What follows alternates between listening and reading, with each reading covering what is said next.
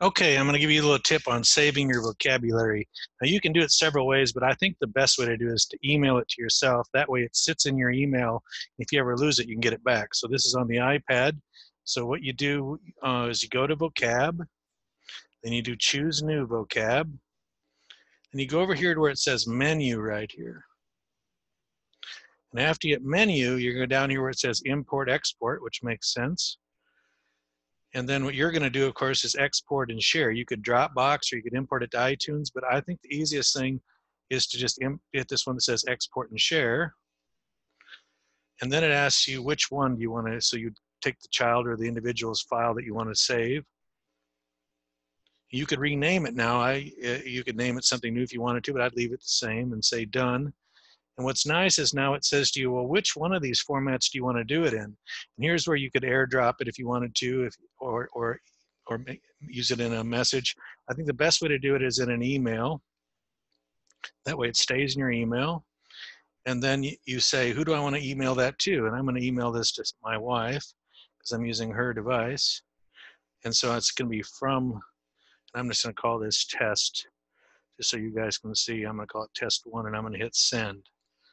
So that quick, I just sent that email. So you do have to have an email account on your iPad, and you have to have it hooked up to Wi-Fi. But if I go to Cindy's email now, because I'm using her iPad, I should have got one of my own, but if I go there, you can see it's already in there. If I go there under test or under Cindy's email and I open it up, you'll see that there's an attachment in there that has Words for Life on it. And of course, all you do now is touch it and say, that I want to, it says, where do you want to download it to?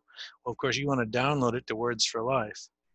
I'm sorry about that being upside down, but when you touch the attachment, so you'll say, and then you'll see, sometimes it'll say touch to download, but when you touch it, it'll download, and then it says, where do you want to load it?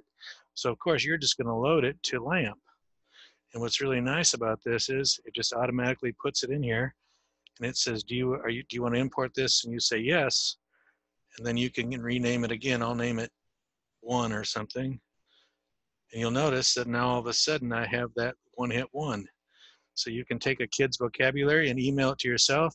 Now, if 2 weeks goes by and I lost my vocabulary for some reason, I could just open up my email and download that and put it back into my Words for Life. So I think that it doesn't cost anything, and it sits there in your email with a backup. You could email it to the teacher. So if the teacher's having trouble with your son or daughters, or another individual is having trouble, you can say, hey, don't worry about it. I'll email it to you. Get on that iPad, open that email account, hit import, and then touch LAMP, and then it puts it right in there for you. Anyway, I hope that helps, and let me know if there's anything we can do to help you.